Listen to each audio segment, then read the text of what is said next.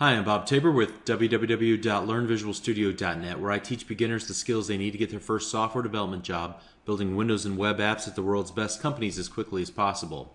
In this lesson, we're going to talk about the important moments in the life cycle of your app. Now, hopefully this will give you some insight as to what's going on inside of your app, even when it's no longer running on the device. So in a nutshell, your app is either running, or it's not running or terminated, or it is suspended. So what's the difference between terminated and suspended? Well, when a user switches to another program, chances are your app will be suspended for a little while until the user switches back to your app. Now, during this time, the app is in hibernation, I guess you could say. In other words, the code in your app is not running, but the state of your application's objects and variables, including the frame and the frame's backstack, are kept in memory. This allows the user to switch between apps quickly and fluidly, and there's nothing lost there. However, it is possible that the phone's operating system will choose to terminate your app, which means that at some point it's removed from memory along with your application's objects and variables. This means that the next time that the user launches your app, it'll have no recollection of the state of that app the last time it was run. This means that any work that the user was doing is lost unless you somehow saved it. All right, and it means that the frame's last page is forgotten, as well as the entire backstack of the frame and so on. Now, you might be wondering, why would the phone ever take a suspended app and then at some point terminate it? Well, there's a couple of reasons why. Usually this happens because the phone needs more RAM, and it's going to take out all the apps that haven't been used in a while and eject them, terminate them, and so it can free up some RAM resources. But it could also happen that if the phone runs out of battery, like mine is about to do here in a minute, then it will terminate all apps. Also, if the user chooses to reboot the phone with the power button, that would be another reason why the phone's operating system may choose to terminate apps. The key is that as an app developer, your app is notified that it's about to be suspended. However, once it's suspended, it's never notified that it's about to be terminated or that it has been terminated. So fortunately, you can handle the suspending event to quickly save the state of your app before it's suspended. And then if it does happen to be terminated, you're safe.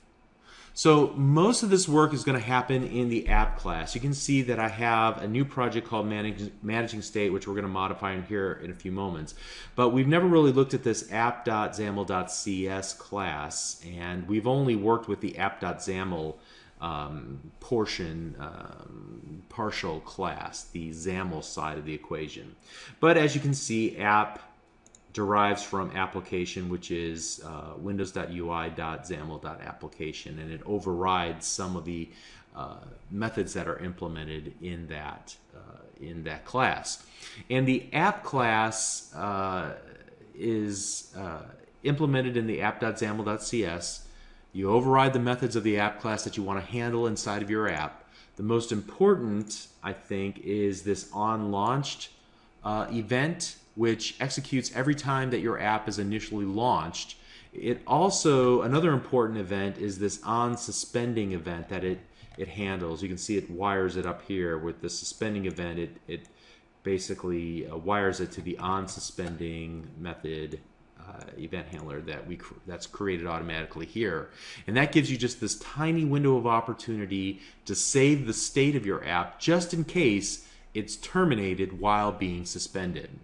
And at a higher level, if you take a look at all the code that is here by default and some of the code that gets added in, the app class provides a couple of valuable services to the rest of your application. First of all, it's the entry point for the app. If you take a look at the package AppX manifest, you can see that in the first application tab, there's this entry point. And so this will be the first thing that the operating system seeks to initialize or run or create an instance of whenever your app is loaded into the phone's memory. And then secondly, it helps you perform lifetime management. So when the user uses the physical buttons on the phone to switch away from your app or to go back to another app, or the operating system tells your app to go away for now, suspends it, or permanently terminates it, the app class implements methods that handle those events. And also it manages app scoped resources, not the least of which is the frame object for navigation purposes. Now I'll talk about the frame in a little bit more in just a moment. We've already talked about it a little bit with regards to navigation. And when I say app scoped resources, we're not just talking about things like the frame, but also you can add your own properties, for example, to the app class in order to reference those properties or methods throughout the entire app. So you can think of it kind of as a global namespace. Also, recall from the lesson on styling your app that the app class can be used to create an application resources section, and any resources or styles that you define here will be available throughout all pages in your app. So when you think of the app class, think of this app scoped resource, something that's available to the entire app. The fourth thing that it allows you to do back here, and that we don't see an implementation of this, but you can implement a way to catch any unhandled exceptions that are thrown by the various pages in your app. And so it's kind of like your last line of defense before it bubbles up to the operating system and your app just gets shut down. All right. So of all those responsibilities, I think probably one of the most important is navigation. And so whenever the operating system launches your app, it provides your app a window to display in, which is usually the entire display surface of the phone. So instead of allowing you to work directly with that window, your app instead creates this frame object that represents the window, but it adds navigation feature. And you can see where that is created here. And we discussed this already in the lesson about navigation, but basically the frame object can load and unload objects that derive from windows.ui.xaml.controls.page. So in our main page.xaml.cs, you can see where main page partial class derives from this page class, which is the fully qualified namespace is windows.ui.xaml.controls.page. So the frame knows how to load and unload pages out of the window essentially for viewing by the end user. And then it also keeps a history of all the pages that were loaded in and out of the frame in the backstack, which is just an list of page stack entries, which just are essentially the page type. In this case, it would be main page is the name of the class, plus any parameters that may have been passed to it. So much of the setup work for all of that happens here in this app.xaml.cs, where there's a lot of playing around with the root and the root frame rather, and making the root frame available, I think, as a public property here somewhere. It also turns on and off transitions like animations for loading and unloading purposes, depending on how your app was launched and so on. I don't want to get into all that. It's not really all that important. But honestly, what you're going to need to do is make sure that, so beyond managing the frame and navigation, the app class is responsible for the app's lifecycle, and specifically those scenarios where the app is about to be suspended. And so what you'll want to do is save the state of your application, not just the frame and its backstack and all of the information that it contains, but then also any application data that's not yet been permanently persisted to to the phone storage. And so there's many different ways to save your data while your app is running prior to it going into the suspended state. But I'm going to demonstrate 3 easy ways to do this. And so the first technique is to employ something called the suspension manager.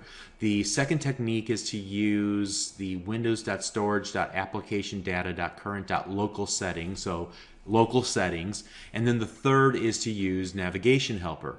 Now, fair warning. The suspension manager, the first one I mentioned, and the navigation helper, the third one that I mentioned, are not part of the phone's API. Instead, they are helper classes that are added to your project based on which project template you chose or which page template that you choose.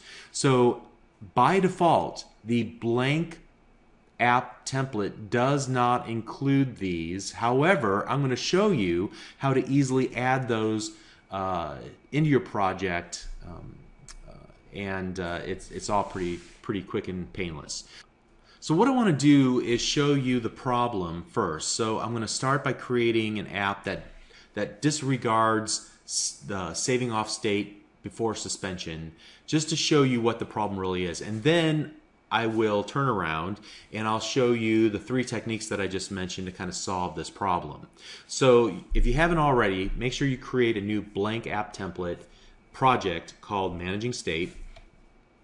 And then what I want to do is add, so I'm going to right click, add a new item to the project, and I'm going to choose basic page. Now, I mentioned a moment ago during styling that, or navigation, I forget which one, that really the only difference between blank page and basic page is that you get this extra styling.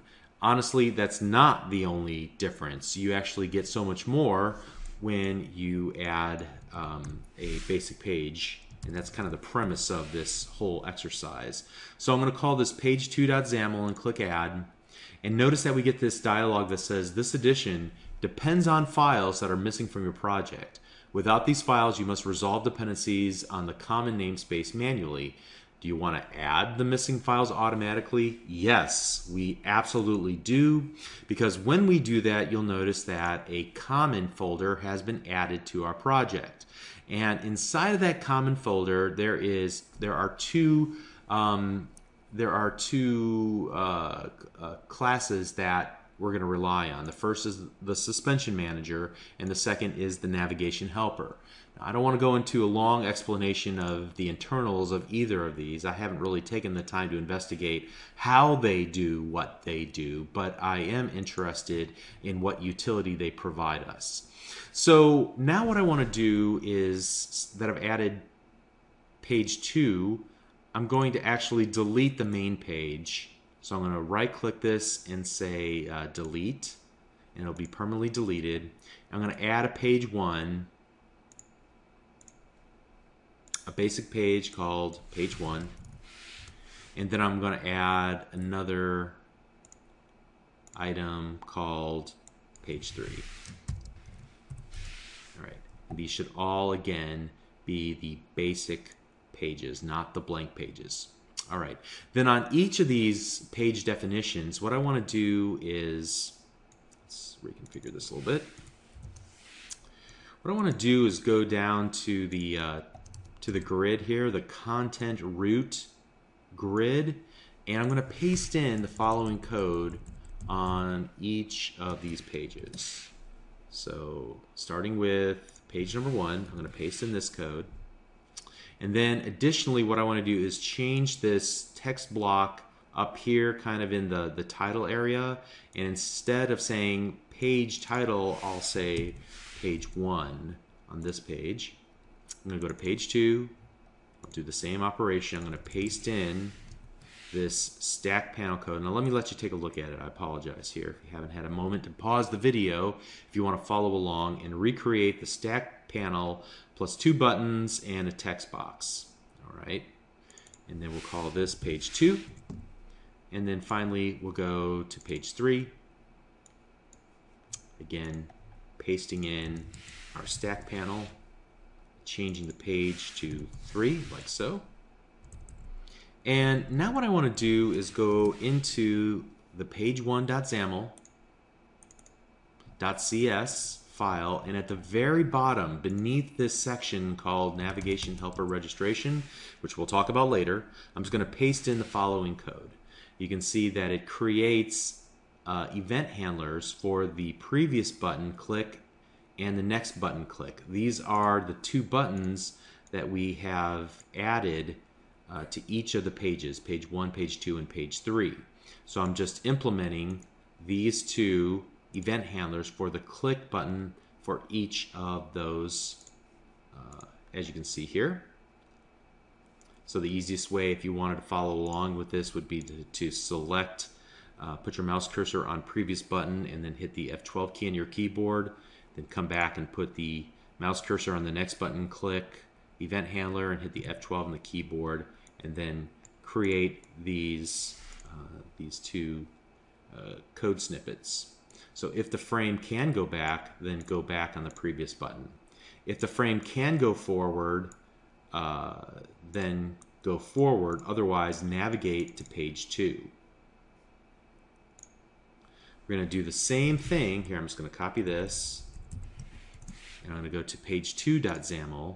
I'm going to paste this code in at the very bottom of this page. But I'll change this from going to page 2 to page 3 this time. And then finally on page 3.xaml, I'm going to scroll all the way down and we'll return back to page 1. So it'll just loop from page 1 to page 2 to page 3 to page 1. All right? Great. Okay, if we were to attempt to run the application now, we're going to experience an error. And that's because the main page was directed by the app.xaml.cs file to be the opening page whenever the app is running initially. And so you can see in this line of code here that we're trying to navigate initially to main page, but it no longer exists. So we'll replace that with page 1, since that is our new starting point. And now let's go ahead and run the app. All right, so I'm going to go to the next page and then to the next page. And then what I'm going to do when I get to page number 3 is go back to Visual Studio. I'm going to leave it running, but I'm going to this Lifecycle Events dropdown, and I'm going to select Suspend and Shut Down. And then I'm going to immediately rerun the app. And first of all, notice that we're returned back to page 1. If I were to go to the previous page, there's no previous page. So there's no, so the frames backstack has been eliminated from memory. It has been completely shut down and removed, and no application state, no frame state has been saved. All right. So how can we fix this problem? Well, first of all, we can remedy the frame and the frame's backstack by employing the suspension manager. So in the app.xaml.cs, we're going to have to add some code to, first of all, register the suspension managers with the current frame that we want to use. And then when we are suspending the app, we want to tell the suspension manager to go ahead and save off the current frame and its various, its page, its backstack. And then whenever we're loading the app again, if the app has been terminated previously, so if the previous execution state was terminated, then we'll need to load that frame and its backstack back into memory, and at which point we should be able to continue on as if we never stopped using the app, even if the phone's rebooted or whatever the case might be. All right, so let's go ahead and do this. This is going to require 3 lines of code. We just have to make sure we put them in the right places. So let me paste in, first of all, where we register the frame with the suspension manager. So we're going to look for the line of code here where we are looking for if root frame equals null, and then you get this create a frame to act as the navigation context, and then root frame equals new frame. Beneath that, I'm going to use the following line of code. Managing state.common.suspension manager, which references this class right here. We're going to call its register frame method, giving it both the frame that we want to work with. There's a root frame that was just created to represent the window that the app is giving our that the operating system is giving our app to work with, and then a name, app frame. Okay. Next of all, what we're going to want to do then is whenever we go into suspending, you can see there's this little to-do notification. Save application state and stop any background activity. So we're going to perform the first part of that, saving the application state. And so we will call the managing state.common.suspension-manager.save async. All right. So this again refers to this class, and we're calling it save async method. Now, for reasons that I don't want to discuss just yet, whenever you see the await keyword in your code and you get this long red squiggly line across the entire line, this means you have to add another keyword called async. That should make that red squiggly line go away. I devote an entire lesson to talking about await, async, and the task keywords. So I don't want to talk about that now. Just whenever I see the red squiggly line and I'm missing the word async, but I have the word await that I'm using, you can see the await operator can only be used with an async method. Consider making this method async. So all we got to do here, just add the async keyword. So now we've saved the state of the frame using the save async method. The final thing that we're going to need to do is whenever we relaunch the app, we want to check to see if the current if the previous state was terminated, and if so, this is a good opportunity then to load back in the work that we've done. So once again, I'm going to copy and paste some code. Here we're calling await managing state common suspension manager. Again, this references the suspension manager class. And here I'm calling the restore async method, which should find the app frame, the root frame, and then restore that back. So from that point on, we'll be working with the rehydrated instance of our frame.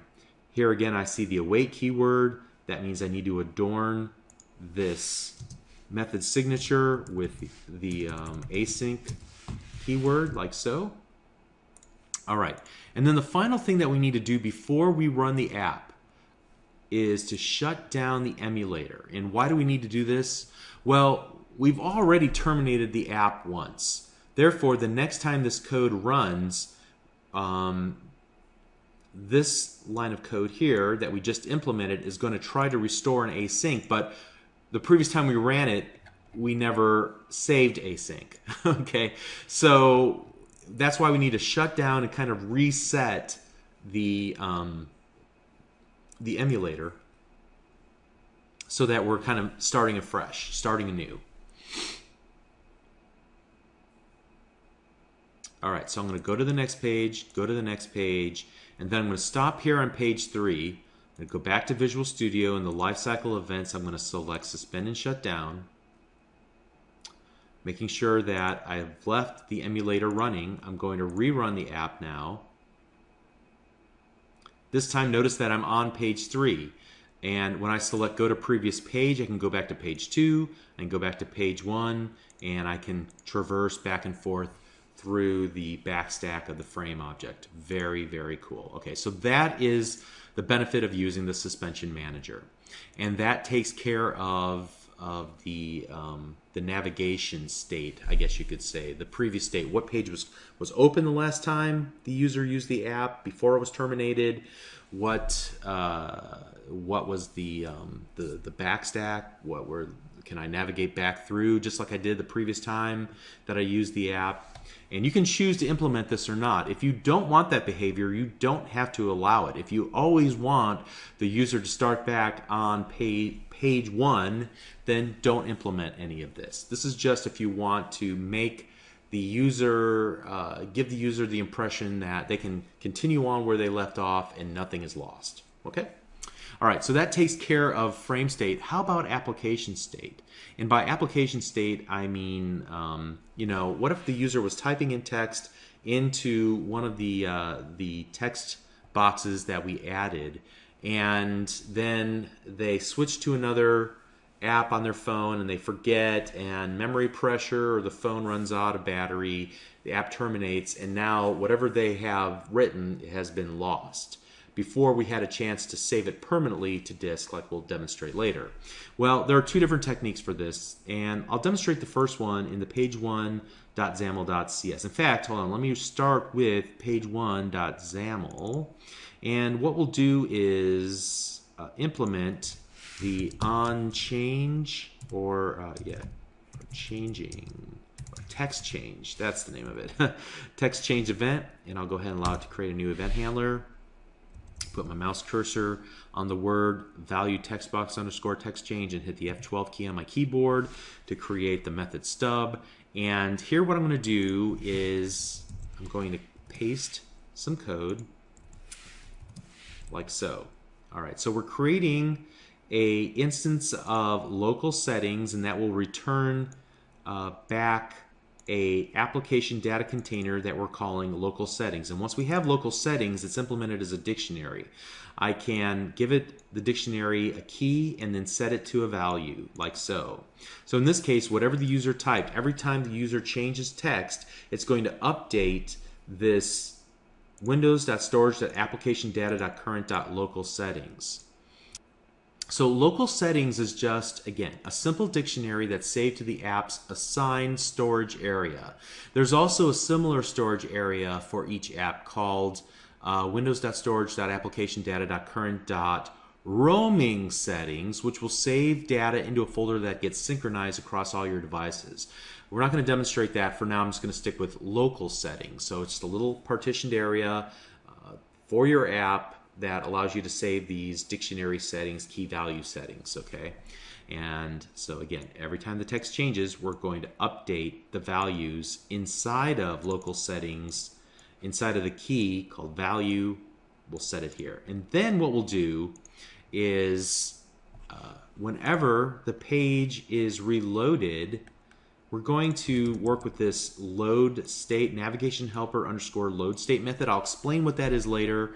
But for now, what we'll do is just paste in the following code. Like so. Here again, we're working with the local settings folder, the container, and we're going to check to see, does local settings have a key called value? And if it does, then we'll retrieve the value with the key of value and set that to the value of our text property of our value text box. All right. So let's rerun the app. This time on page 1, I'm going to type in something like Bob. And then what I'll do is go back to my Lifecycle events and select suspend and shut down. Now, I've never clicked any button to save that word Bob permanently to storage or to send it to a web API. I've never really done anything meaningful with it, but that is the state of the app. The last time I was running it, I decided to switch away and look something up. I got sidetracked. I forgot what I was doing in this app, and now it's been terminated. The next time I run the app, I still want to see where I was at when I left off. So we have been able to retrieve that value and put it back in the text box. Awesome. All right, so that's one technique we can use, but there's a second technique that employs the navigation helper. Now, we've already used the navigation helper just a moment ago, but its main job is really this scenario, and that is to help you maintain application state for any data that you're currently working with. So as you can see back in page1.xaml.cs, we've already used one of its two events here that have been implemented in page1.xaml.cs, and I don't want to talk about how this is wired up to a given page and how it kind of hides the onNavigated to and onNavigated from events. which are actually implemented down here in this navigation helper registration area that I'm going to ignore for now. But essentially, once our page is wired up to use the navigation helper, what we can do is work with this load state event args and the save state event args to save the current state of the current page whenever the app goes into suspension. So on page 2.xaml.cs, we won't even need to touch the page2.xaml. Just in the page2.xaml.cs, we're just going to work with the load state and the save state. So in the save state, what I'll do is the following. Here I'm going to take whatever the user typed into the value text box, .text property, and I'm going to save that into this save state event args e. It has, the save state event args has a page state property, which is again implemented as a dictionary. We'll give that dictionary a new key called value, and we'll set its value equal to our text box text property.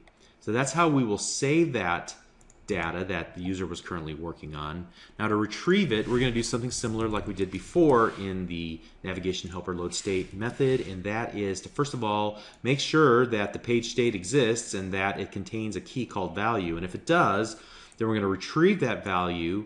It's saved as an object, so we'll toString it, and then set that to the text property of the value text box. So let's go ahead and rerun the app this time.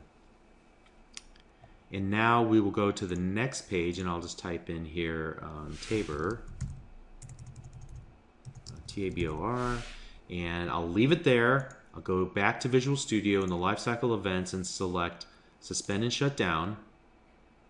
And now I'll rerun the app, and I should come back to page 2 and see Tabor in the text box, and I do, and it absolutely worked. Awesome.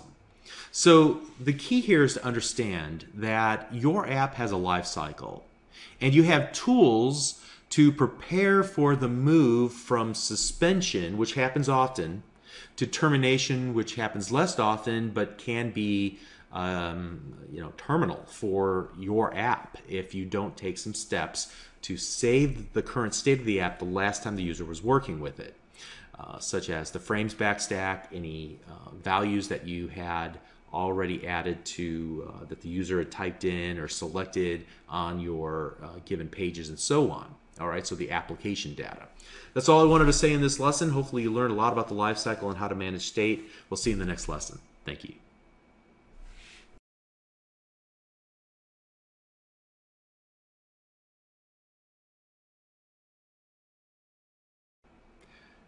Hi, I'm Bob Tabor with www.learnvisualstudio.net, where I teach beginners the skills they need to get their first software development job, building Windows and web apps at the world's best companies as quickly as possible. So in my personal opinion, the WebView app template featuring the WebView control is probably the easiest way to create an app if you already have a basic understanding of HTML, CSS, and JavaScript. So in this lesson, what I want to do is take a look at the basics, and in the next lesson, we're actually going to build an app based on something from the JavaScript and jQuery Fundamental series that I created for Channel 9 that you may have also seen on Microsoft Virtual Academy. Just to demonstrate what's possible and demonstrate the types of issues that you might face whenever you're trying to convert an existing JavaScript-based app that maybe you created for the web at large and you're converting that to this WebView app template. Consequently, there are only 2 lessons in this series that do not primarily use XAML and the phone API for layout, navigation, and so on. So feel free to skip these lessons if you do not intend to utilize the web stack of technologies for building apps. All right, so what I want to do is start a new project, and this time we're going to choose the WebView app template, and I'm going to call this WebView example. And immediately you should notice something a little bit different about the Solution Explorer. There's an HTML folder, and inside of it there is an index.html and a CSS subfolder with a phone.css. Now also, if you take a look, we'll come back to these files, but if you take a look at the main page.xaml, you'll see that it first of all hosts in this large white area here a web view control, and then also below that a command bar with both a forward button and a home app bar button. And if you take a look at the mainpage.xaml.cs, you can see that first of all, at the very top, there's this private field called home URI that references the HTML folder and its index.html page here in the Solution Explorer.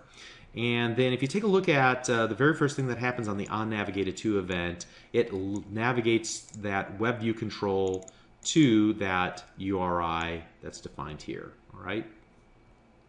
And pretty much the remainder of the code, the onNavigated from the main page backpressed event, the browser navigation completed, and well, the forward app bar button and the home app bar button, they are all attempting to manipulate the, I guess you could call it the page stack, or rather the history of the pages inside of the web view control. Pages that have been visited, what pages you should go back to, what pages you should go forward to, and so on. And we'll see how those work in just a moment near the end of this lesson. But in fact, if you take a look at the web view control, you can see that even in these little examples here, it's almost exactly like the frame. There's a navigate method, there's a can go forward, Boolean property, and if that's true, then it calls the go forward method. The same thing true here with can go back and go back, just like we saw previously when we were working with the frame navigation. So very similar ideas. All right, so let's close all of this for now. We're not going to need it. I'm going to close the app.xaml.cs.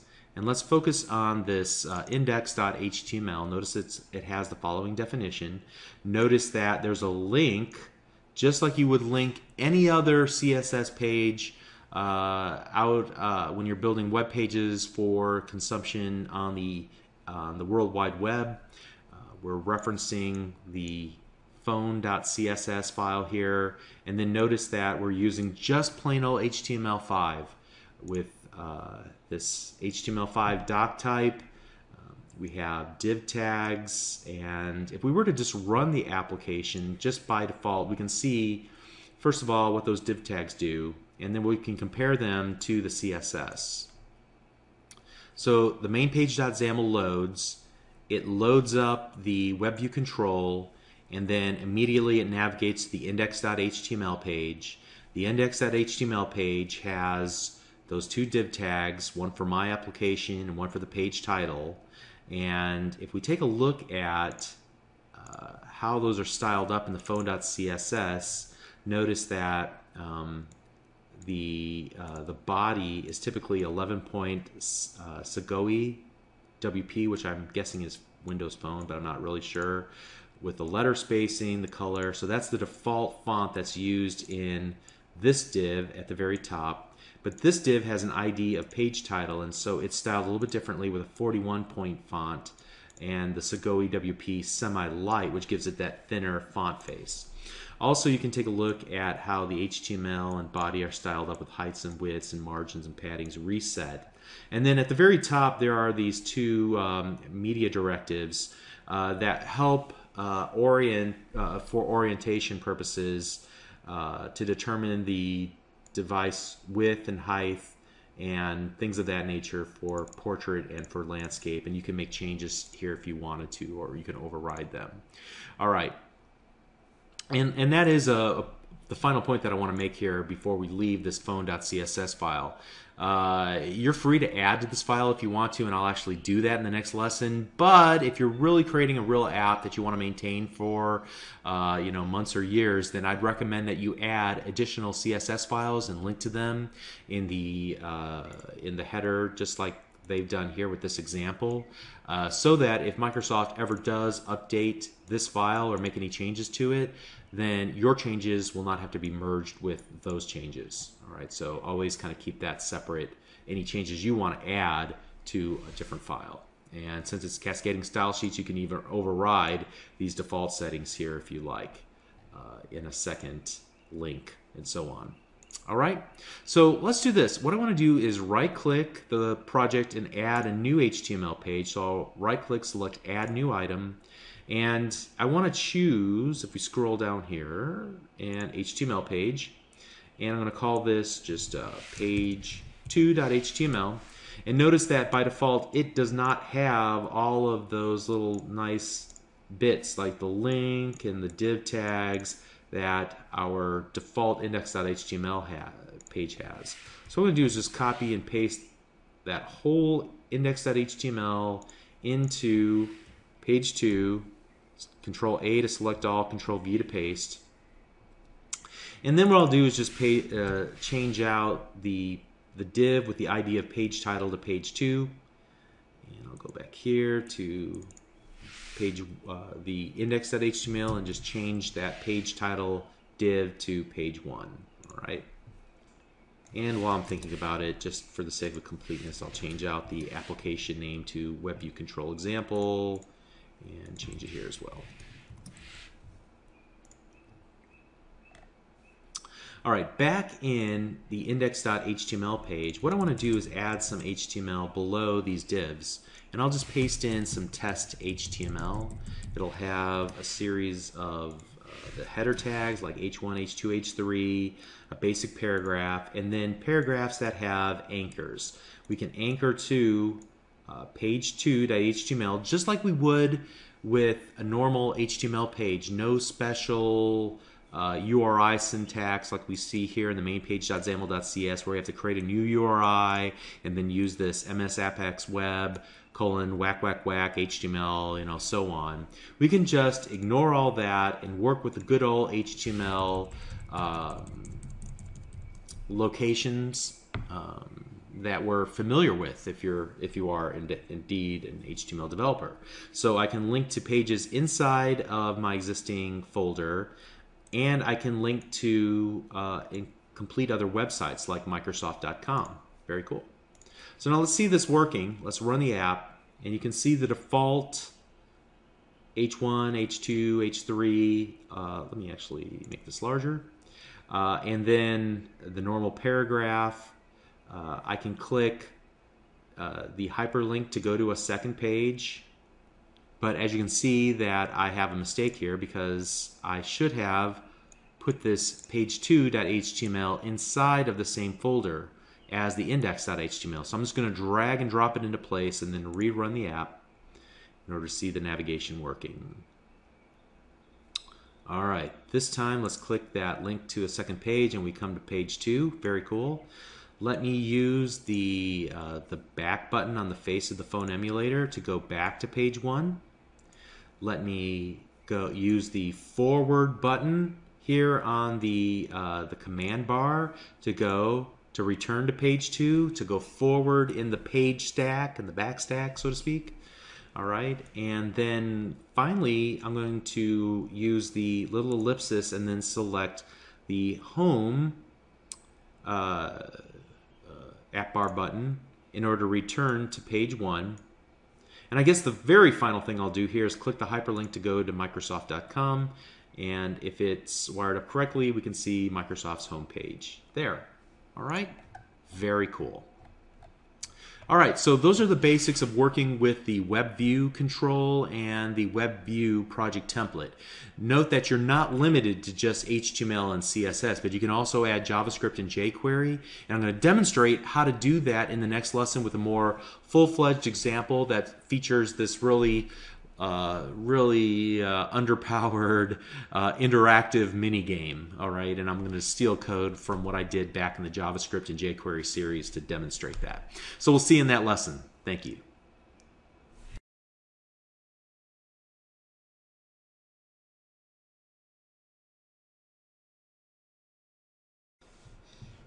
Hi, I'm Bob Tabor with www.learnvisualstudio.net, where I teach beginners the skills they need to get their first software development job, building Windows and web apps at the world's best companies as quickly as possible.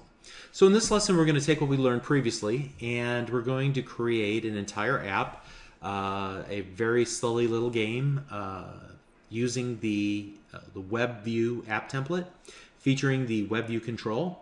And what we'll do is we're going to kind of base it on this app that I built for the JavaScript Fundamentals for Absolute Beginners series Here we're talking about jQuery events, and there's a little game that I have where it's a little bob head and you keep clicking on the cartoon bob head and it gives you a score and you can reset it.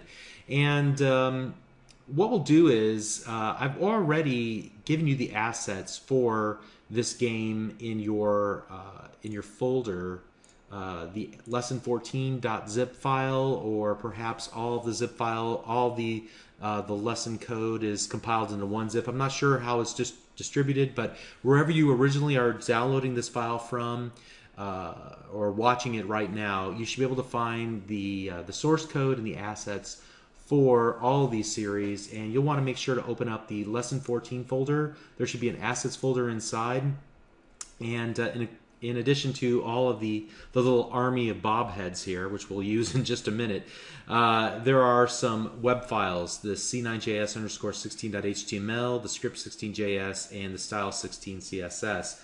And if you load them into a web browser, you'll see a little game called the Click a Bob game, and you can just click on the bob head. And this was inspired by a Click a Cow game that made its way on Facebook, and the guy who built it just wanted to show how dumb some of those social games were, and it became an instant hit, and people just kept clicking the cow to get more click points, and that was the only point of the game.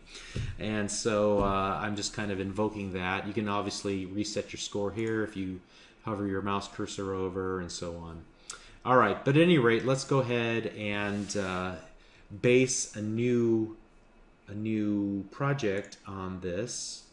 And what we'll do is go to our Visual Studio, File, New Project. We're going to make sure to select the WebView app template and call this Whack a Bob. We'll change the name of it. And I just want to show you how easy it is to translate an app that you already have built in HTML with CSS and JavaScript into a phone app using the WebView control. Like we saw, you could use HTML and CSS. We're going to show you how you can use jQuery and JavaScript as well in your apps. And so to begin with, we're going to copy over the assets from our assets folder into Visual Studio. To start with, I'm going to get rid of all the images that are created by default for us, and I'm going to select all of the bob heads and drag and drop these into, hopefully I got it in the right spot there. I did not. And move it into the assets folder like so. Very nice. Next up, what I want to do is I'm going to create a subfolder called add a new subfolder called scripts and a folder called images. And then I'm going to take the bobtabor.jpg. I guess I didn't copy it over, did I? I thought I did. Here it is. The bobtabor.jpg, and I'm going to put that in the images folder because it's already the HTML that we have in this folder. If we right click and open with Notepad, you can see that it references we'll make it reference the images folder. And let's also copy over the script 16.js file. So let's put that, I think it's move it into the scripts folder like so. And then we'll also drag the style 16.css folder into our CSS subfolder of the HTML folder. Great. And now I'm going to take a look at this as well, and I'm going to copy these references to jQuery, to our script 16.js, and to our style 16.css files. So I'm going to Control-C to copy them, and then go to the index.html file, and underneath my link to the phone.css, I'm going to add these in. So the first thing I want to do is make sure I reference the correct folders here. So to make sure I'm referencing this one in the correct spot, we'll put this in scripts folder, script 16. And when you're building an app on the phone, you don't want to include any references to outside resources. Like, even though jQuery is best served up from a content delivery network, here we're going to want to copy jQuery down into our local project and reference it from there. So I'm going to delete that, and if you go to jQuery.com/download, I can just download the compressed version, the production version of jQuery, the latest version that's available 2.1.0. And I've already done this. I've got it on my desktop, but you can feel free to save it. Gives you a little warning here and a little bit of, you know, hey, you can't be verified. Be careful about this. All right, that's fine. But I already have it on my desktop, so I'm going to drag it into my scripts folder. I think I'm going to drag it into my scripts folder like so. And for ease of working with it, I'm just going to rename this just jQuery.js. Get rid of all this other stuff here. Great.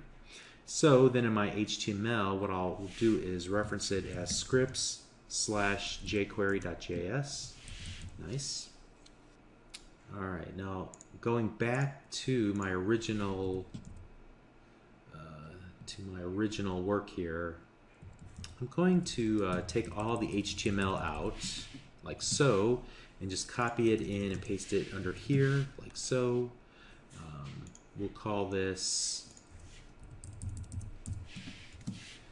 we'll actually grab this out and put this here, even though this is not the application name.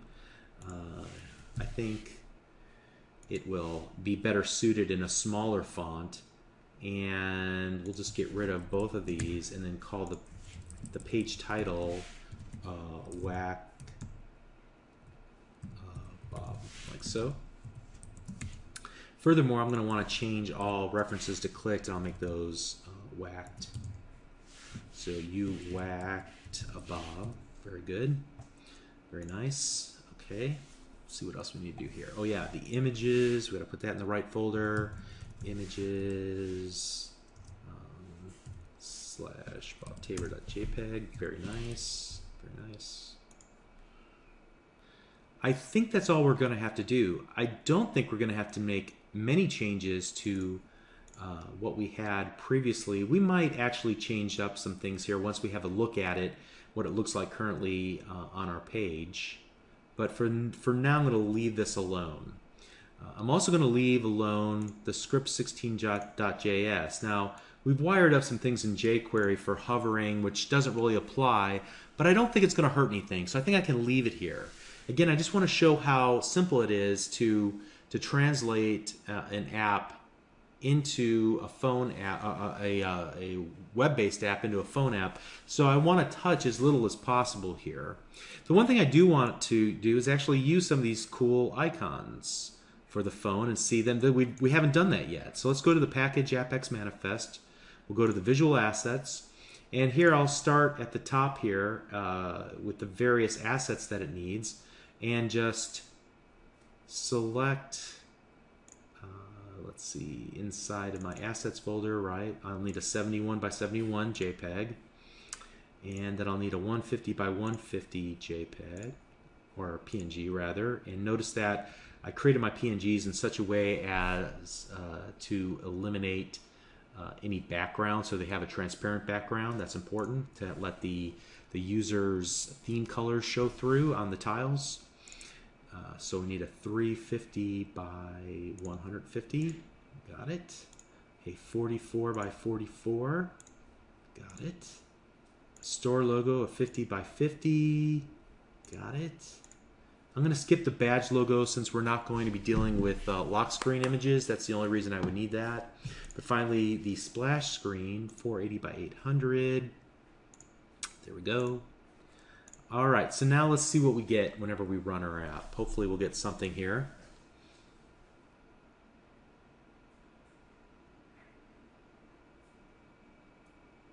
All right, so let's see if this works. It actually works. Look at that. Getting scores. Now let me click the start over button. Now there's a couple of annoyances here I can already see. Like for example, when I touch the word start, notice how it selects everything. Furthermore, that start button, I don't want it, on the original web page over here when I built the app, I wanted that way over there, but now I'd prefer it to be, closer, kind of like a stack panel, lined up in a vertical fashion. So I'll move that over. I don't like the selection, and also I happen to know that when I accidentally miss something and try to pull down, it pulls the whole screen down. So I can fix some of these problems and tweak this, but for the most part, I'm pretty happy with it so far. Let's take a look at the W for Whack-A-Bob. All right, I'm going to change the title up here because I don't like how it's represented. It's just a project name, but I can make that look a little bit better. And let me pin it to start and see what happens here. All right, so that's the middle size. Here's the small size, and then here's the large size. But you see how these other icons have the name of the app kind of in the lower right, lower left-hand corner? So I want to fix that too. So there's some things that I can fix here. But for the most part, look how easy it was to translate an app. All I did was just copy the files over. I didn't really worry a whole lot about whether the JavaScript was going to work, the jQuery was going to work. It works. I wasn't very worried about the CSS. Now I can go in and tweak a few things. But for the most part, I'm pretty happy with how things turned out. And now it's just a matter of just making some small changes. So let's start with since we're right here, let's go to any one of these tile and image logos. Well, actually, I think we need to change it here in the application.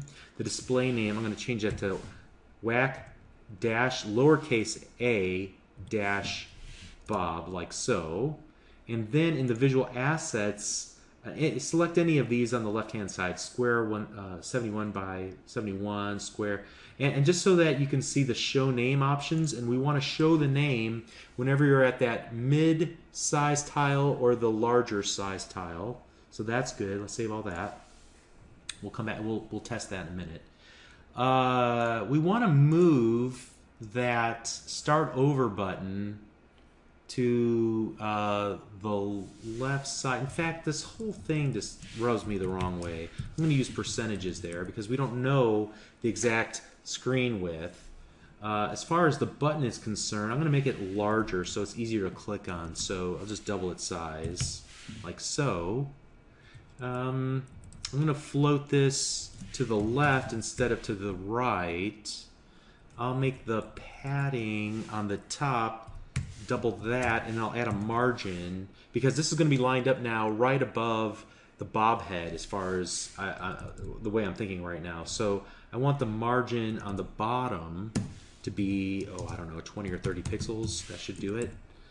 Which reminds me, I'm going to need to go back to the index.html. I'm going to take that Start Over button. I'm going to move it over the game.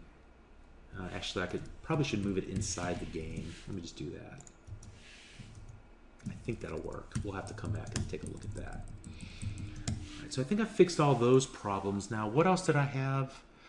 Oh, yeah. I didn't like the fact that whenever we tapped on the word Start and Start Over on the button, that it selected the text. I didn't like that, and I didn't like when I accidentally moved my finger across the screen, it dragged the whole page down.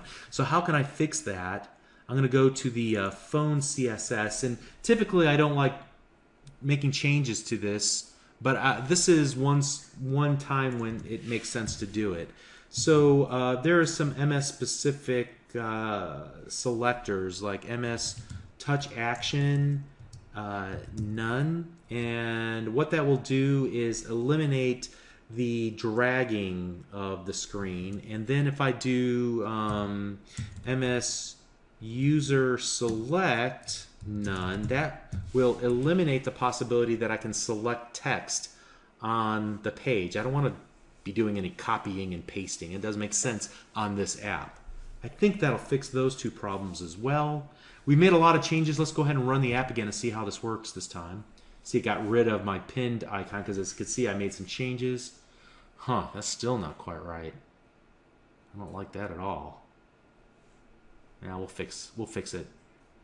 Let's see if we All right, so there's no more dragging issue when I'm trying to drag, and there's no more selection issue here when I'm trying to like select text. It won't let me select it, and it still seems to work. It's just that that start over button doesn't quite look right, and I meant for it to be like on the next line. All right, I see why. I understand now what I did wrong. So let's get rid of that.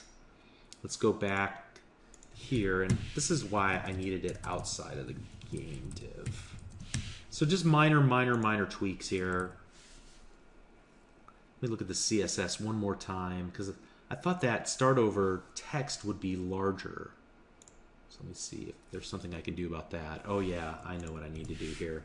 In the start over ID, I'm going to set the font size to extra large. That should fix that problem. And everything else looks good, I think. All right, let's try again.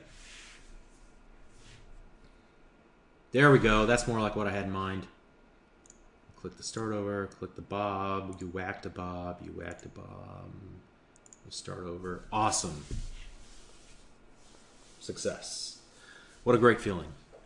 All right, and you know, I have some leftovers here. I probably could remove all this. We don't need the command bar. It just came for free whenever we built the app. And there's some other tweaks that I can make to this, but that's really all I want to do for now. Now, one last thing, and Matthias wanted me to point this out. I'm not going to show how to do this, but if you're going to do a lot of work with jQuery inside of Visual Studio, you might prefer to install using NuGet, install the package jQuery VSDoc, and so this will give you IntelliSense for jQuery, which is very useful. Syntax highlighting, things of that nature. So you'll be able to you know, use it like you're typing in IntelliSense with C#. You get the same experience with JavaScript and with all the jQuery methods and selectors and things of that nature. Okay, so that's all that we have to talk about in this lesson. It worked, got it working. Hopefully you did too. And we'll see you in the next lesson. Thank you.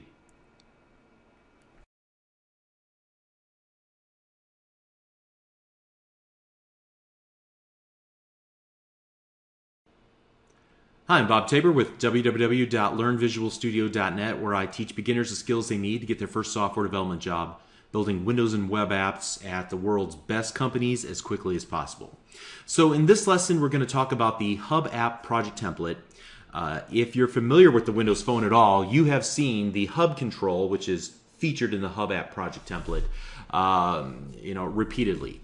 It's probably one of the most popular paradigms for navigation inside of the Windows Phone.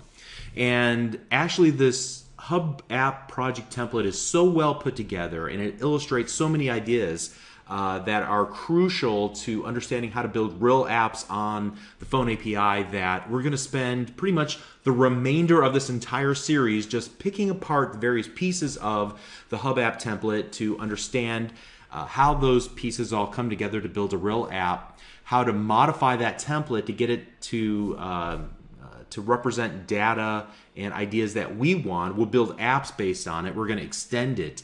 And so on. And so this is no small feat, and that's why we're going to spend so much time investigating the Hub App project template from here on out. So let's go ahead and get started by creating a new project, and this time we're going to select the Hub App project template, and I'm going to give this the name Hub App Template, and then click OK. And the very first thing that we want to do is run the app in the emulator to see what its baseline functionality is. Okay, so what we'll do is begin to navigate between the various panes or the various hub sections for the hub control. So you can see here we have the section 1 with a list of groups, and I'll use the mouse cursor to act like my finger to swipe over to the next section, or rather pane or hub section, okay, which displays a series of items with images that represent those items and a title as well. And I'll navigate past that to section 3, where I see other items that are listed in a vertical format. and then I'll swipe to section 4 where I see another listing of items, this time without any images next to them, just a title and a subtitle. And then I'll move on to section number 5, which again displays items in a different format. And then finally back to section number 1 where we see groups. So let's now drill down by tapping or clicking on one of the group titles here that are listed. And you can see within a given group there are a number of associated items that are laid out here. And we can click a given item. Let's select item title 2. And now we can see details about that given item. Now, in this case, there's nothing to show. They didn't completely flesh out this example. There is actually other information that they could have displayed. Another display of the image, of the lorem ipsum description text, the title, the subtitle, things of that nature. They just didn't do that here. But we can add that in pretty easily. Let's use the back button twice to get back to the hub, to the hub control. And now let's navigate from the hub control to an item. For example, I'll go to section number 3 and just click item title 3, and you can see we're back to that, that descriptive page for a specific item. So use the back button one more time. Now what I want to do is kind of pair up what we see here in the application with what we can see in the background in our Solution Explorer. What are the XAML pages that make up the given views that we're looking at here? So first of all of these sections inside of this main hub control are all contained in this hub page.xaml. We'll come back to that and spend a lot of time there for the remainder of the series. When we select an individual group from this section 1 list, you can see that it brings up this listing of the group and the associated items. That is from the section page.xaml. Furthermore, when we get into the detail for a given item, that is the definition for that's in the item page.xaml. All right, so that's how those are linked up.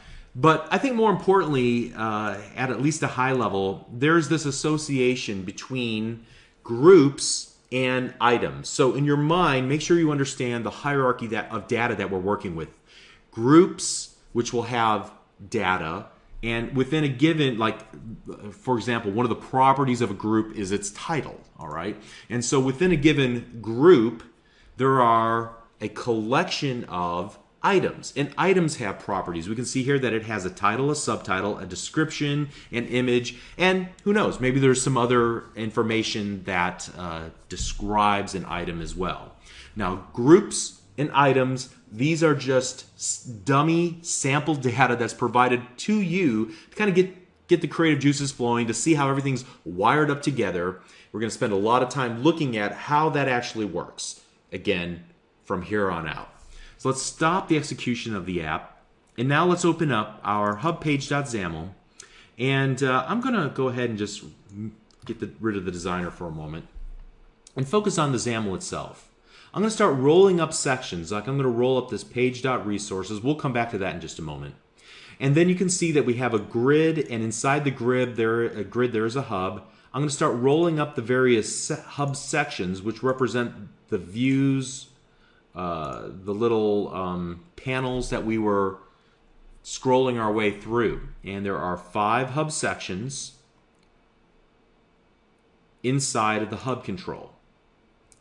Again, at the very top there is this grid that has the name of layout root. Do you remember where you heard that from? We talked about that pretty early on, that many of the templates in previous versions of the phone's software development kit had this notion of a layout root, and its purpose is just, this is where you do your work. This is where you lay out your controls, as opposed to, maybe the app's header and the page title that appear above it. But at any rate, the hub serves that purpose. It will give you this header property, which allows you to enter the application's name, and so on. And then the individual hub sections also have headers, and that's what we saw section 1, section 2 when we ran the app. And let me just pull this back over so you can see this little section 1 here. That word comes from the header. The the hub itself, it has a header that's set to application name. Some of it can't be seen off to the right-hand side. Also, another interesting thing about the designer, when you put your mouse cursor in a given hub section, you can see how it changes the designer on the left-hand side. All right. So if we wanted to make some changes to the layout of the various items for section number 5, we would then put our mouse cursor there. We can see the visual representation in the designer and then go about editing the templates, and we'll get to that in just a moment. Okay, let me roll that back up. So again, at a high level, you have a hub control. Hub control has a number of child hub sections.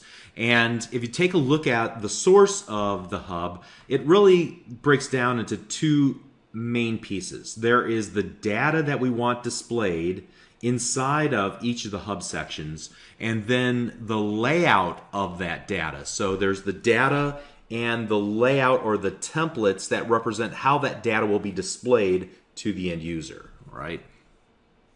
So let's take a look at one of those hub sections, which gives us the layout for the data. And you can see there's a lot going on here.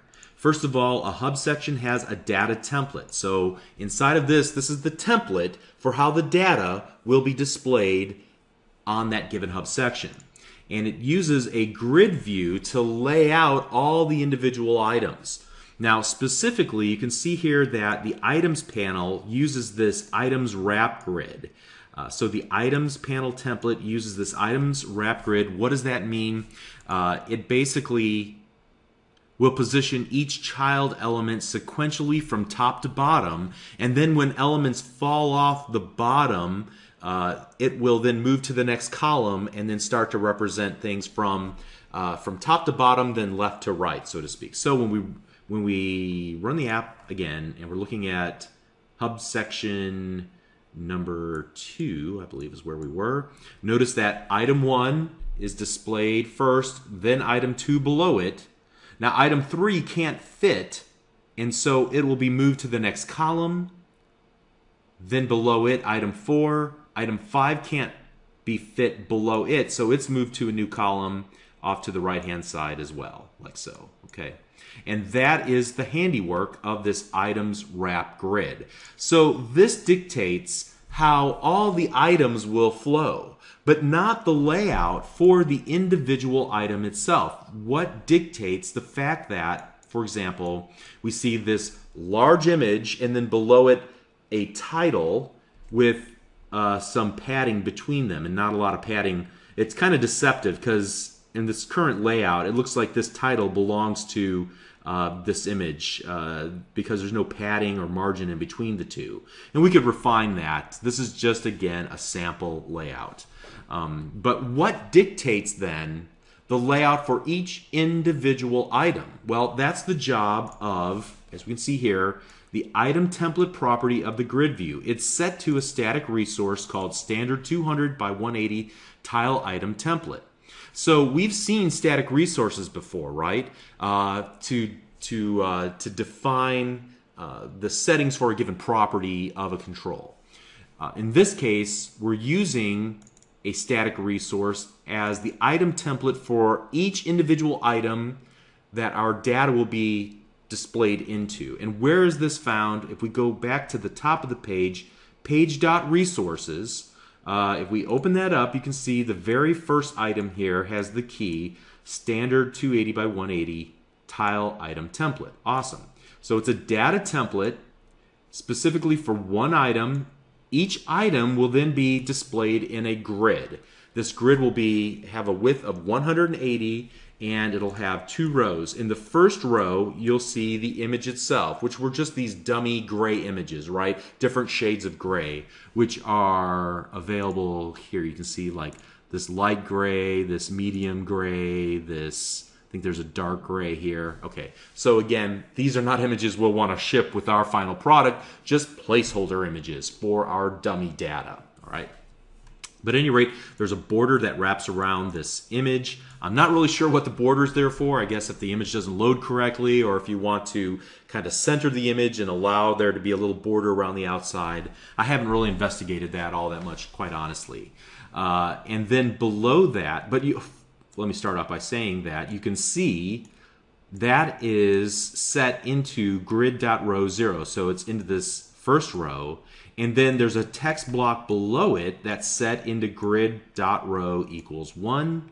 And so when we, again, run the app, think 2 rows per data item. Row 1 has the border with the image inside of it. In this case, the various shades of gray. And then in the second row, the actual text block. And now, where's this data coming from? Well, we'll get to that in just a moment. But that's how each individual item is laid out. Then each individual item is arranged, as we said earlier, from this items panel template.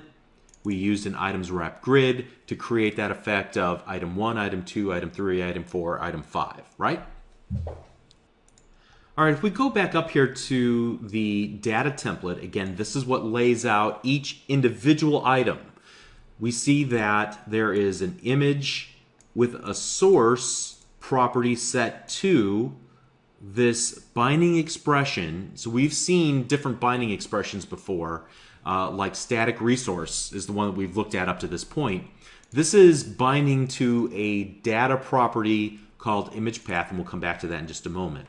The text block's text is bound to a different property of a given object, of the item object, the title property.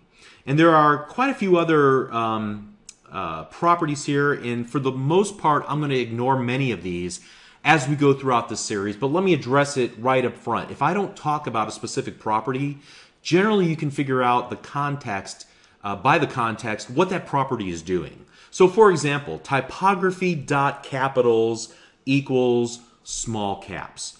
What could that possibly mean? Well, as I look at, for example, this item title 1, and I see that the text is set to the property title, I'm going to guess that the dummy data that makes up all the items in this template, it will have, one of the items will have the text item title :1. And notice that it uses a series of capitals for the typography. So the capital I, let me move off this, capital I, then lowercase capital T-E-M. So they're not using the lowercase, but a smaller capital case. And I would assume that's what this property, get back up here, where are we? This property, typography.capitals small caps. So a lot of this I can figure out based on what I see in the designer window or when I run the app. There are other things that are less obvious. And so is text scale factor enabled? What in the world does that mean? I'll be honest with you, I looked it up a couple of days ago when I was originally compiling my notes for this, and I've already forgotten that.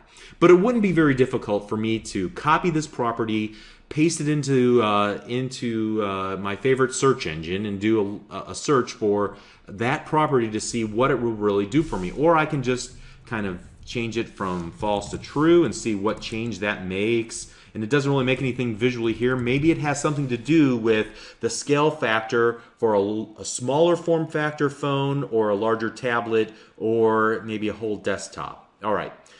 Again, I don't know. I'm going to set this back to its original value. I'll look it up if I need to. But if I don't address something in this series, do your own detective work. This is important. This is how you learn how to manipulate the given templates and how to kind of fine-tune things in order to get it to do what you want. Is when you encounter something you don't know what it does, stop right there, take 5 seconds, Control-C, copy, open up a web browser, paste it in, hit search. It'll probably bring up an MSDN article, read that, see an example, it'll show you a picture, problem solved. All right, so that's just what I would encourage you to do as we go throughout the series. Okay, moving on. Let's talk about navigation. We have seen how we were able to navigate by clicking on either an individual group or an individual item to the respective pages, whether the section page or the item page. So how does that work? Well, if you take a look at, for example, since we're here in Hub Section 2, let's just stay here for a moment. There are a couple of properties that make this happen. Actually, they're all grouped together right here. First of all, selection mode equals none, is item click enabled equal true, and then the item click equals item view underscore item click. All right, so setting the selection mode to none means that we're not allowing the individual items to be selected as if they were in a list of items that we were selecting for inclusion in some operation. Instead, we want to allow the user to click a given item to perform a navigation operation. So setting the is item click enabled equal to true instructs the grid view how we want to trigger an event called item click, not a selection event called item selected, and we want it to be for the item to be clicked because we want something to be triggered, something to be to happen after that tap event. And so there's a semantic difference between a selection and a tap, and that is what this property allows us to differentiate between how we want the item in the list to react to a tap. Select, or do we want it to actually register as a click, as a one-time event that will trigger something to happen, all right? And so then, what do we want to be fired off when that event is raised, when the click event is raised? We want this item view underscore item click event to be raised, or to be handled with this particular event handler, right? So I'm going to right-click it and select Go to Definition. That'll bring us to the hubpage.xaml.cs in a Preview tab. And so, based on our explanation of navigation up to this point, you know, we would have expected to see this frame.navigate to be employed, and it is. Great. But notice that we're passing in not only the name of the page or the type that we want to create a new instance of and set to the frame's current, you know, object that it's going to be displaying in its frame, but we're also passing in an item ID. Where does that item ID come from? What does it represent? Well, here we see the first mention of a class of data that represents data. So we will have a sample data item, and it represents one item in our list. So again, going back here, it's going to represent one of these guys as opposed to one of these guys, not groups, items, all right? So we need to find the current item that was clicked on, and that would be passed to us through the item click event args. And one of the things that we can do with the item event click of args is to determine which item was clicked, and then we'll cast that to an instance of our class called sample data item. We'll talk about sample data item in a little while, maybe not even in this lesson, but essentially it is the class that represents item. It'll have things like title, subtitle, the location of the image, you know, in our assets folder, and so on as properties. All right, so once we've determined which item was clicked on and we cast it to an instance of sample data item, now we can retrieve properties from that sample data item. It has a property called unique ID, which we will then use to say, okay, the user clicked on, now let's run it and talk through this one more time to make it obvious, painfully obvious. All right, user wants to look at item number 4. Now, how do we ensure that the item that the user will tap on is the item that will be loaded up into this item page.xaml? Well, that's the mechanism that we're looking at right here, and that's how that happens. All right? So the next step is fairly simple. We're going to navigate to the item page.xaml page, passing in the ID of the item that we want displayed on that page. So let's go ahead and open up the item page.xaml.cs. Now, based on our understanding of the navigation model and how we can retrieve the object that was passed from one page to the next, we might think we know what happens on the item page.xaml. We would expect to handle the onNavigated_to event method like we've done before. However, if we were to look through this, at least at first glance, in the item page.xaml.cs file, you'll find no such method declared. Actually, if you were to pop open this little section here, this region that's been rolled up, we do in fact find onNavigated_to hidden and tucked away in there. And the fact of the matter is that something kind of strange is going on here. There's a helper class that was created for the express purpose of this example, for the Hub app project template, to handle navigation. In fact, if we scroll back up near the top, you can see here that we have a private read-only navigation helper, and then here in the constructor for the page, you can see here that we have this new instance of navigation helper created, passing in an instance of this, so that would represent the item page. And then we begin to wire up some events that are defined by the navigation helper class, presumably, that we're going to handle. So we would expect to give the navigation handler a reference to us, to the item page, and then it will start calling methods that are defined inside of this class, like helper navigation load state, helper navigation helper rather save state, and so on. All right, so we're basically going to say whenever the navigation helper fires off this method, this event, we want to handle it with this event handler method that we've defined here. Furthermore, if we look at the very bottom here, we notify our instance of navigation helper every time we've been navigated to and navigated from. So we're including the navigation helper in every operation that has anything to do with navigation.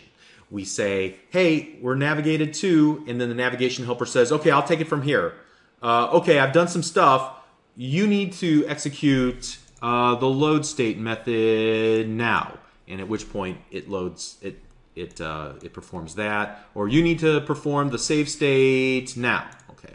So where's this navigation helper defined in our project? Again, I want to emphasize that this is a helper class that was created by Microsoft for the express purpose of the Hub app project template, and that it's not part of the phone's API itself. And if we take a look at the common folder, you can see that there's this navigation helper.cs. And you can take a few moments to just read through all of this explanation about what it does, how to wire it up correctly. Like if, for example, on any given page, this is how you would, form your constructor. These are the methods you'll need to implement.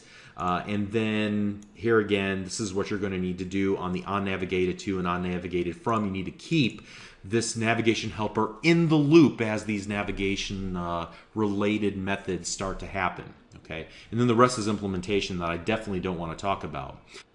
In a nutshell, it basically handles state management for you, and it allows users to return to the exact page in your app where they left off in their previous session. I'd recommend that you not make any changes to this class. Spend some time reading through what it does and how to wire it all up correctly. Obviously, this has been done for us already. All the constructor code, the load state, save state methods that have been registered, and then the calls from onNavigated to and onNavigated from back into our instance of navigation helper in order to keep it in the loop whenever navigation happens. Okay, so I want to stop right there for now. There are many other features of the Hub app project template that we're going to learn about in the following lessons. In this lesson, I primarily focused on the templating of the hub control and then the navigation technique that's employed here using the navigation helper. In the next lesson, we're going to learn about the sample data and how the various templates bind to it for display. And we'll see you in the next lesson. Thank you.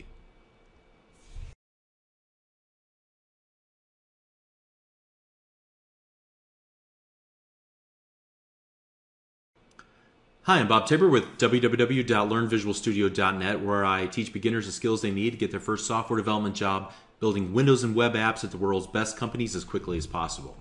So in this lesson, we're going to pick back up with the default Hub app template prior to making any changes to it.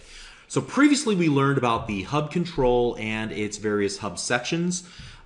We learned how each panel of content in the hub control is arranged using a series of data templates that not only control the flow of each item, but then the layout of each individual item as well. All right? We'll get back into that in a little while, all right? So in this lesson, what we want to do is look at where the actual data is coming from. In the next lesson, then, we're going to look at how we use the data model that we'll discuss in this lesson to bind the user interface to the underlying data. So first, let's, at a very high level, talk about the idea of binding. What is data binding? We'll discuss a little bit more detail in the next lesson, but at a very high level, you have a collection of objects. Let's say, for example, you have a collection of cars, like you see on screen here. List of car called cars equals a new list of car. So let's suppose that that car class is just really simple, just like the classes that we saw in the C# Fundamentals for Absolute Beginners on Microsoft Virtual Academy and Channel 9. So these are properties that you're mostly familiar with: ID, make, model, year.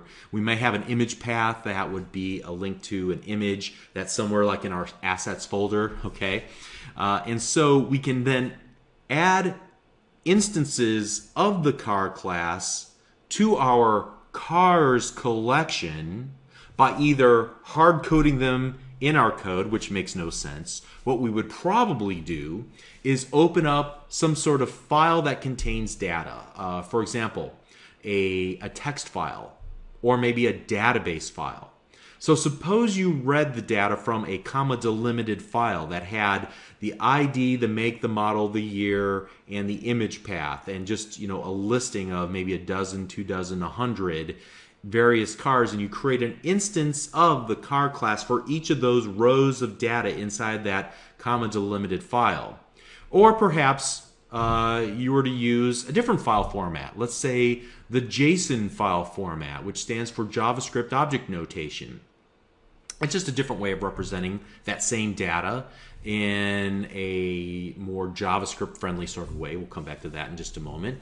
But regardless of the format of the data and how it's saved on disk, what we ultimately want to do is create an instance of each of those cars, add them to the cars collection. And now that we have a collection of cars, we would have a complete, albeit a very simple, data model. All right, we would even maybe call this an object graph at that point. I will use those terms synonymously.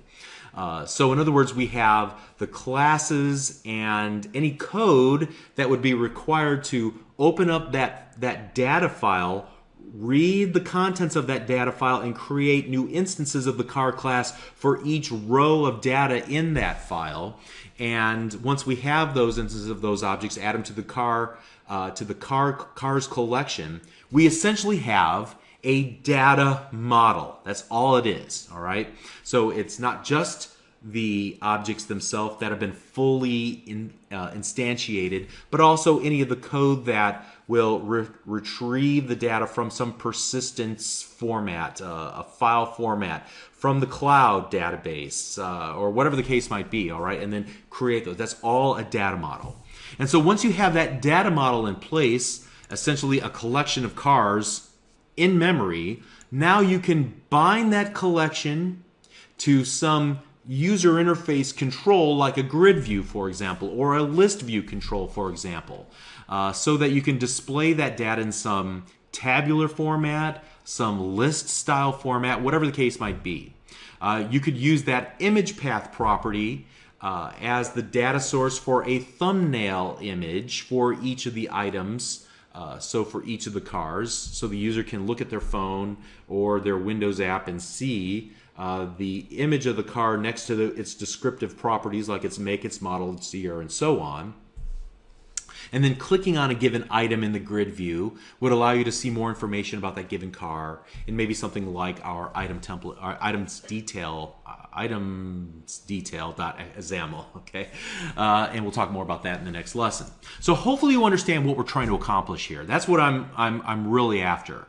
The Hub App Project Template supplies you with a generic data model, including sample data, so classes that represent the data, and then the actual data that will be used to create instances of those classes. And ideally, you can just modify what they already have and use it for whatever type of data, whatever purpose that you have in mind. In fact, later on in this series, we're going to do exactly that. We're going to modify this hub app template to create a complete app that displays images and recipes for cupcakes. And so you can see how flexible this idea is when we do that. All right, so where is this data model of which we speak? Well, we're going to drill down into the data model folder. You can see there are two files there. First of all, let's talk about the file called sampledatasource.cs. And if we were to roll this up, we would see that there are essentially three main classes here. Now, we know in our mind from our previous look at the hub app template as we ran it originally that there were groups, a series of groups, and each group had associated with it one or more items. All right, so that's what's at play here.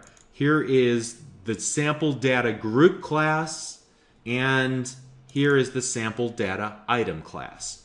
Inside the sample data group, each group has a title, it has a subtitle, a description, an image path, and then an items property,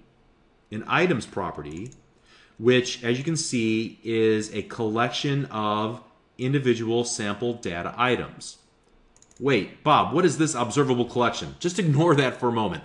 In your brain, don't see the word observable collection, just see list. We'll come back to the notion of observable collections later. So just a list of sample data items. Well, let's take a look at the members of the sample data item class. We have unique ID, title, subtitle, description, image path, and then content. Now, we haven't seen all of these in use in the hub app template project, but we've seen, title and subtitle. We saw the image displayed.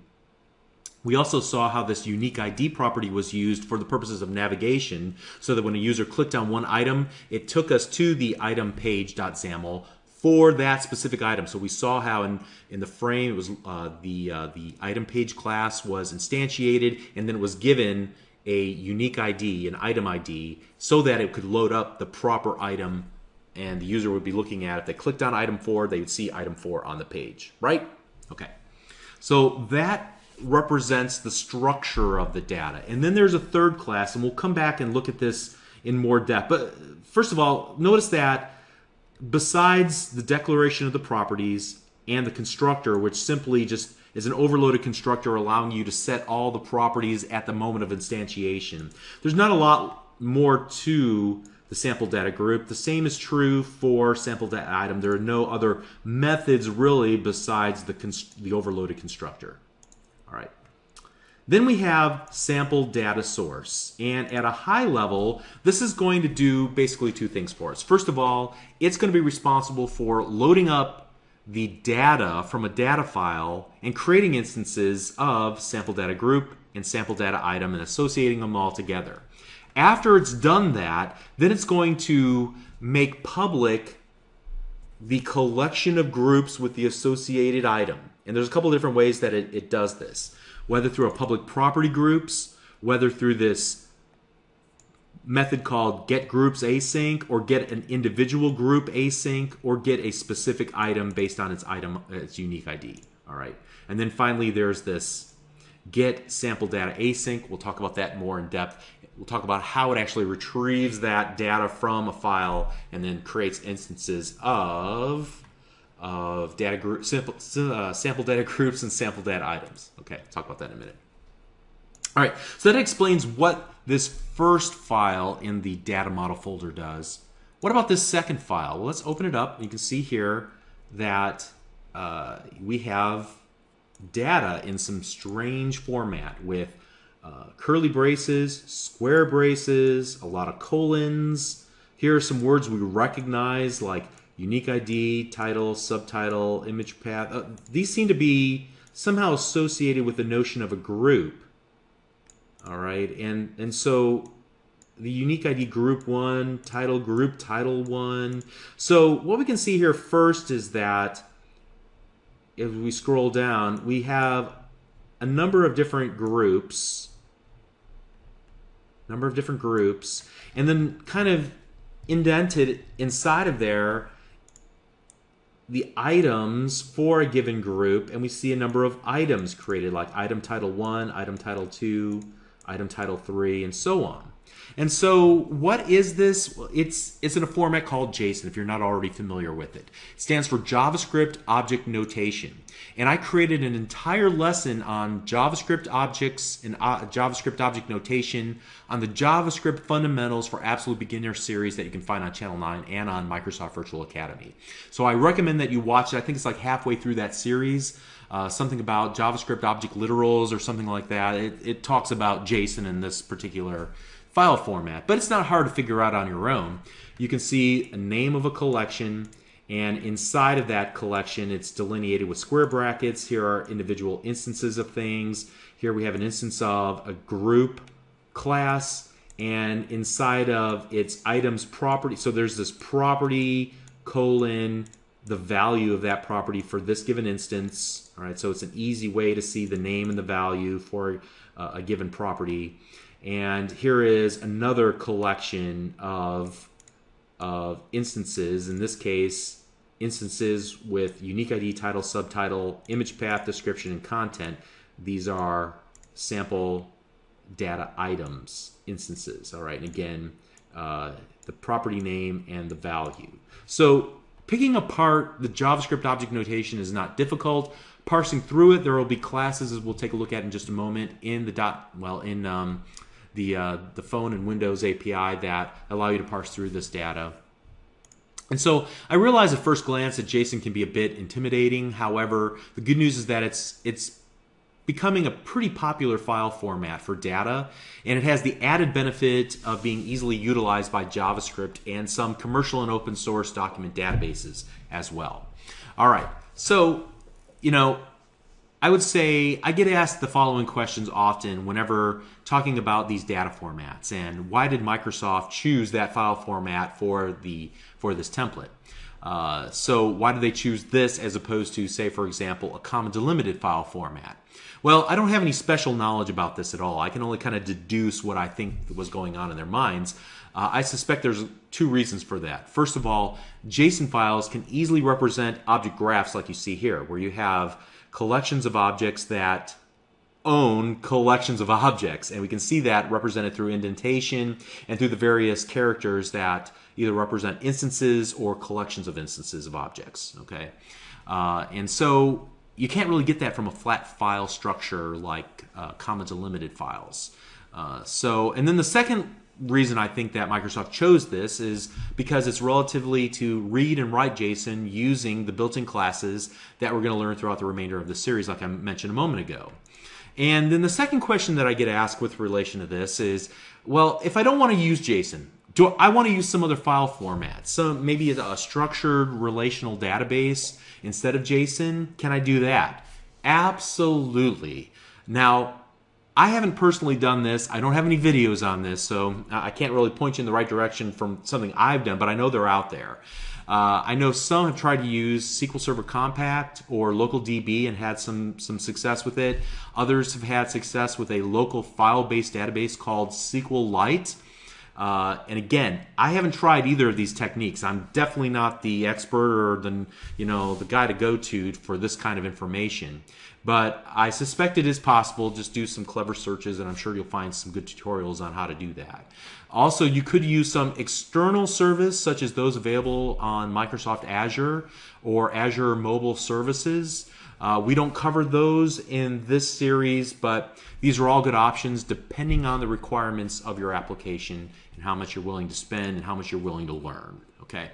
So one final thing that I want to address conceptually or generically at a high level, again, thinking about this notion of what really is a data model. This is a term that deals with your application's architecture, or in other words, how you separate and layer your application's code. So typically what you want to do when you're writing software, doesn't matter if it's a phone app or a full-blown enterprise software project, okay? You want to keep logical layers separated, and in most applications, this means that you keep the persistence code, the code that deals with the data and where it's stored and how to retrieve it, separate from the business rules or the business logic that you're going to write to operate on that data. Any calculations, any checks, any comparisons, those are called business logic. Even if it's a game, it's still called business logic, okay?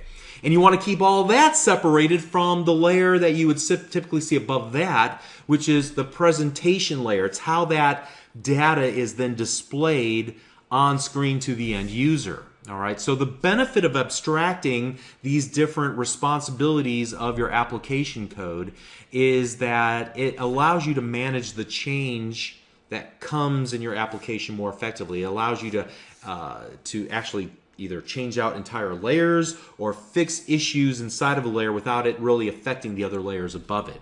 And that's as far as I'm going to go. I'm going to resist the urge to talk about application architecture in more detail here because I talk about it a lot on my own website. Be sure you check it out on my website, learnvisualstudio.net. So the data model is basically just a layer that encapsulates all the logic that's required to retrieve data from an underlying data source, such as, in this case, a JSON file. It could be a database. And then it's tasked with taking that data and then creating instances of classes that represent that data in the computer's memory. So in our case, the result of calling into the data model is an object graph that contains all the data that we need to use and display within our application. So as I said earlier, the data model, or more specifically this sample data source.cs, has several classes that are all collected into one file. The sample data item is the child, the sample data group is the parent, and for the most part, as we said, these are just data structures. There's no real methods outside of the constructor, just a set of properties. And all the real heavy lifting here is done in this sample data source method. Now, we can take a look at this line by line. What I really want to do is we'll focus on the final method, but let's talk about all the code leading up to that. First of all, you can see that there's this line of code that looks a little odd. Private static sample data source underscore sample data source equals new sample data source. And this is just implementing a pattern in software development called singleton. It basically forces just one instance of a class to ever be created, never more. So you can only create one instance of this class. If they ever ask for a new instance, it's just going to deliver back to it the same instance that's already been created. And that just prevents you from having to go through and constantly being reading from that file for every other page that you navigate to in the app. And everything can bind to it and know that it has the most recent updated version of the data by implementing this singleton pattern. Next up is this private and public property, so the private field groups and the public property groups read only, so you can only, that means only the sample data source can modify this collection of groups. And this is just, again, an observable collection of sample data group. Just think for today or this moment, a list of groups. And then below that, we have three methods that are simply retrieving us either all groups, a specific group, or a specific item given the unique ID for each. All right.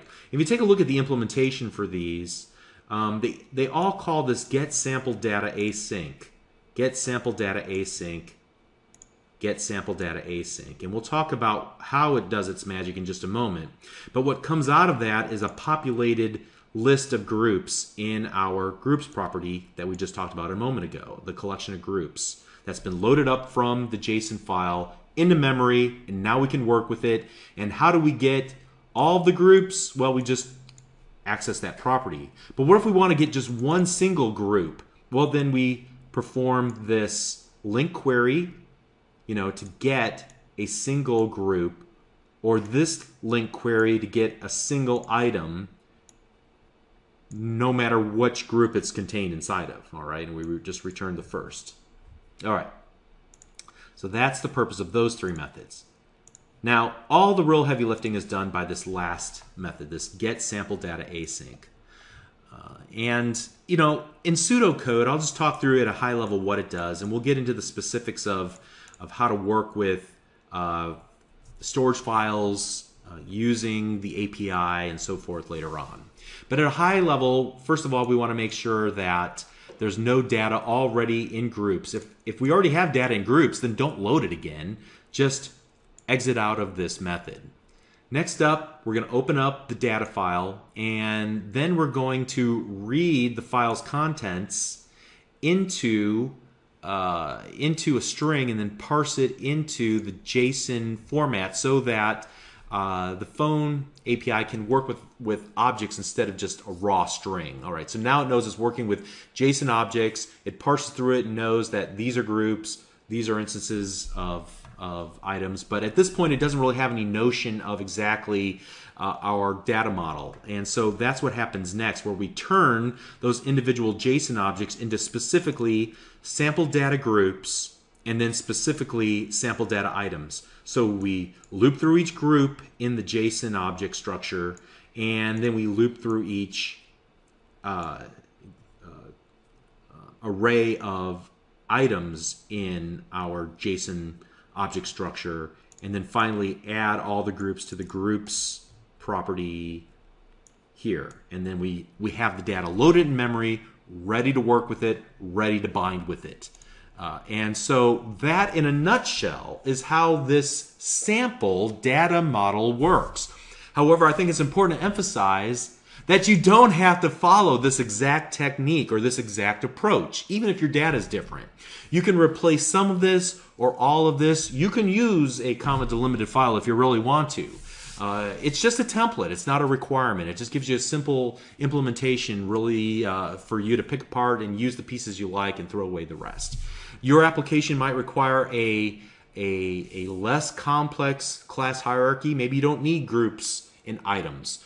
Maybe you just need one layer, one collection of cars, for example. Or perhaps you need a much more complex object model.